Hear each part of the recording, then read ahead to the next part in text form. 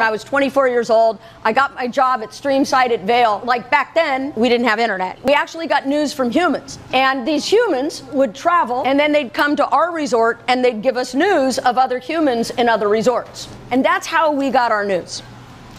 And one of the such managers came with news of the best salesperson in the world. So we're all like gathered around, and I remember Lisa says to him, the best salesperson in the world. This was amazing.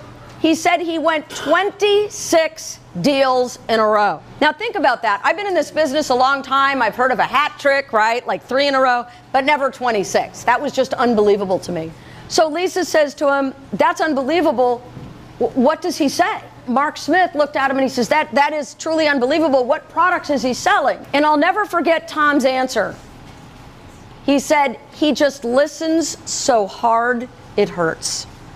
So I tell you that story because my question to you is, are you listening so hard that it hurts?